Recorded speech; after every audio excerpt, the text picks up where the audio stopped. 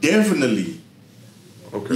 Like shit. You know, so it's not like, oh, you better do this. Or you born to do this. Or it was like, hey, if you ain't figured out whether you want to go to college, right, or the military, if you're gonna stay in this house, you need a job. Period. Or you can find somewhere else to stay.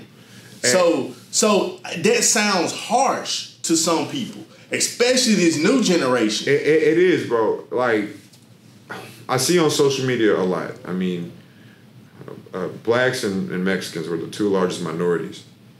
But it's the same one common denominator.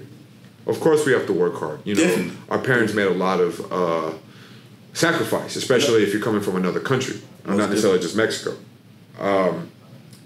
But parents look at their children as financial assets after a certain while. Well, you know what? I mean? I wouldn't even say that. Like, okay. My parents didn't need my help financially. You know, my oldest brother got in some trouble, unfortunately. And when my dad had me, my dad was like 48, bro. Okay. Like, my dad's 72. And my whole life, it was kind of like, I got to give you everything I have as far as knowledge and a foundation. Okay. Because I don't know how much longer. Like, I wasn't 20 when I had you. You get what I'm saying? Yeah. Like, I have to see the fruit of my labor, the sweat of my labor, bear fruit. So I'm the baby. And my dad had already kind of got in a situation with his middle son. And I couldn't be that one. Right. You get what I'm saying? I couldn't.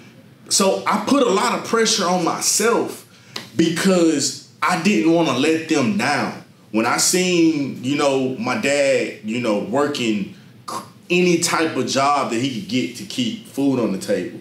When I seen my mom working at any job that she can get, working 2 jobs sometime to keep a roof over our head and keep a condition of living. You know what I'm saying? Yeah. Like, maintain the condition of living that we've been living. Accustomed to. That we've been accustomed to. Like, willing to go to any length to maintain that. It's like, man, like, I can't let these people down. Right. You know, like, I got to come forth. I got to bear fruit. So I say sometimes, like, I looked at my friends and like, dang, y'all just get to do whatever y'all want to do.